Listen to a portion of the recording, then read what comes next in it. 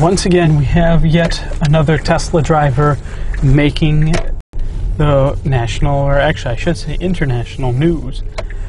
This time, a Model S driver in a blue Model S was caught presumably, or I should say suspectedly, of sleeping while under the influence of autopilot. Now, I will state straight off the bat, I do not condone sleeping while using autopilot to drive the vehicle. You should still pay attention to what you're doing in your surroundings. Now, I will also be the first to say that it is possible to fall asleep while under autopilot. Well, it's also possible to fall asleep without autopilot. But autopilot does make it a little easier to doze off.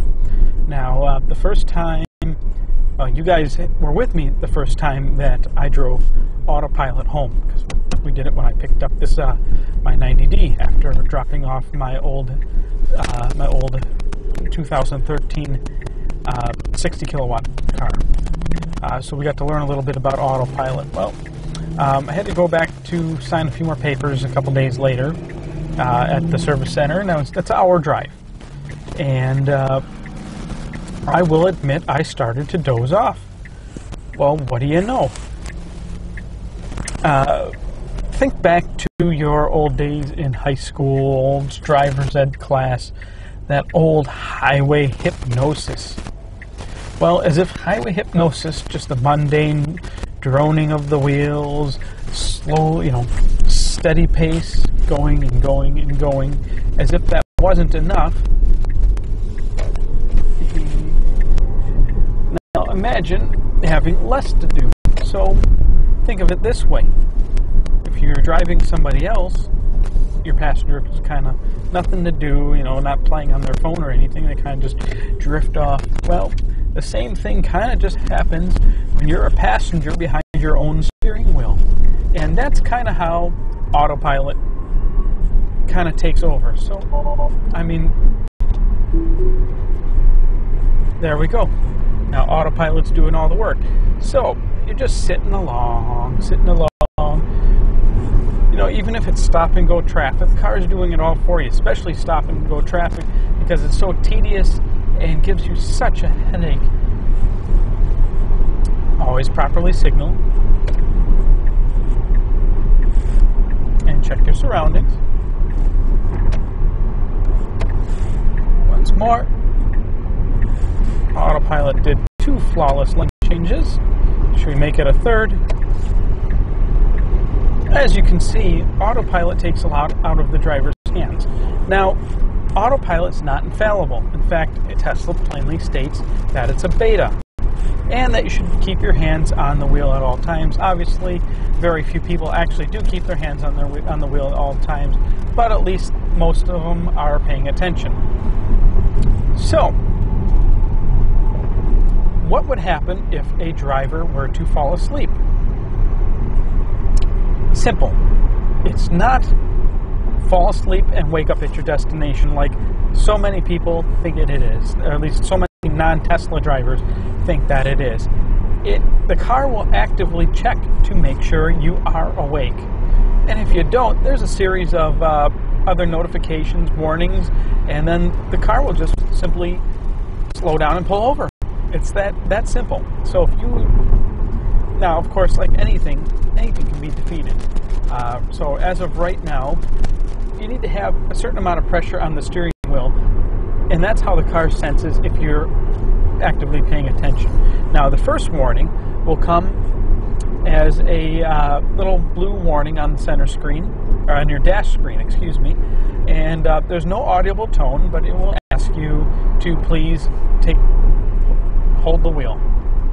Not take control, just hold the wheel. So you just kind of hold the wheel, and it senses that there's a little bit more weight on the steering wheel, and it goes away. Now, if you fail to reach that, then the warning will pop up again with an audible tone. Same thing, just got to grab the wheel, warning goes away. It sees that you're still awake, still conscious, and still alert, mostly. Whether or not this is accurate, but from my observations, I found that if I grab the wheel when the car notifies me without the audible tone, so first warning, the warnings come up less frequently since it realizes, yeah, I am paying attention.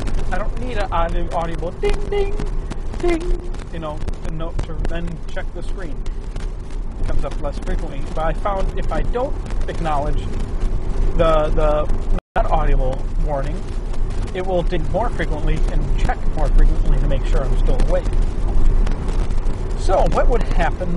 Okay, you missed that one. What's next? Okay, it'll ding again a little more frequently. If you still missed that, it'll continue to ding.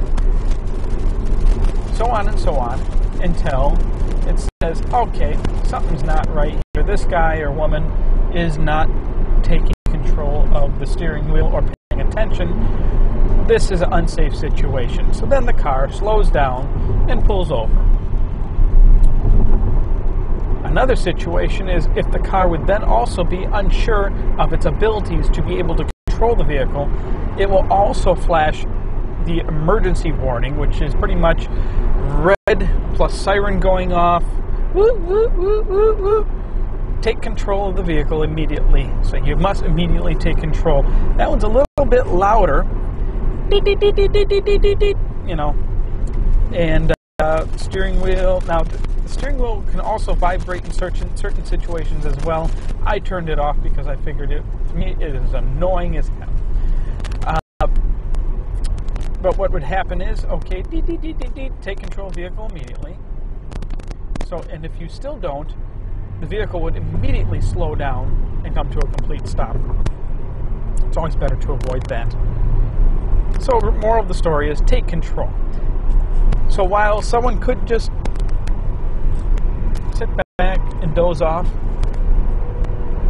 they're not going to be able to do so for a long period of time, especially if the car is in an area with a more poorly marked lane markers, and okay, it's losing the left line a little bit or losing the right line a little bit. That puts the autopilot more on alert, saying, okay, I really got to make sure this operator is paying attention because it looks like these lines aren't the most visible. I might lose them at any second. But it can go a little longer. I have had it go as much as 30 or 40 minutes without asking me for notifications. When I was on the freeway and no traffic, no cars, nothing around me, and basically ideal autopiloting conditions. And I hope, for the sake of usability, that Tesla does not have to try and idiot-proof this too much more, given the fact that it works good how it is now. Now, things are always improving. This is first-gen autopilot. This isn't second or third or fully autonomous. A lot of people get this confused with fully autonomous. It is not. It is driver assist, meant to assist you. So, meant I am still paying attention, and it's just going to assist me. It's going to keep me in the center of the lane, adjust my speed, make sure I don't do something stupid and hit somebody or the vehicle in front of me. Statistics show so far, apparently, with autopilot active, you are 50% less likely to have an accident. And so far, I can safely say that autopilot has saved me from a few close calls where other drivers were not paying attention, swerved in my lane, or ran a stop sign, and the autopilot managed to catch it fairly quickly, and has been able to save me from a fender bender to a major accident. Now, not quite autopilot yet, but I had a loaner about a year ago. It had the autopilot hardware, but at the time it was only traffic-aware cruise control, which obviously is not accident, collision avoidance and whatnot, but it was still able to sense a vehicle drifting into my lane during a rainstorm, and managed to apply just the right amount of brakes to slow me down to prevent that trucker from hitting me. I'm drifting off topic here. So back to the moral of the story is don't fall asleep while under autopilot. next year, the year after, once sensor suite number 2, more cameras all the way around, a much more sophisticated system and programming. I mean, now things are starting to change. That's the shift to completely autonomous, which we don't quite know how exactly that's going to turn out. At least most of us don't. But for the time being, don't fall asleep. Now, we still don't know exactly for sure if the person who was caught sleeping, presumably, under autopilot really was. I mean, they were turned and they had their head against the window or against the side. I think their seat back was a little bit more, and they had their head against the pillar there. And, I mean, they could have just been resting their head, getting a little more comfortable, but still awake and paying better attention. But it's always best to, maintain a regular driving position, because you never know when you're going to have to take control of the vehicle. Now, I haven't had to take control of the vehicle at all since getting on the freeway. The only thing I've had to do was cruise control, or shifter to change my lane, so I'm not stuck behind a deadly slow semi. It's a 70 mile an hour speed limit. I don't feel like doing 55. But I think that pretty much covers it. But I'm just trying to clear up some of the misconceptions. This isn't something where you can just fall asleep and wake up at your destination. If you do fall asleep, chances are the car is going to find out pretty quick and then try and force you to take control of the vehicle, or at least give you an alert to show that you are still conscious. That being said,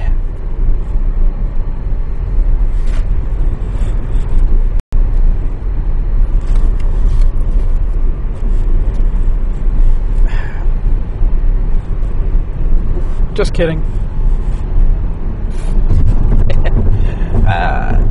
That being said, time to go home.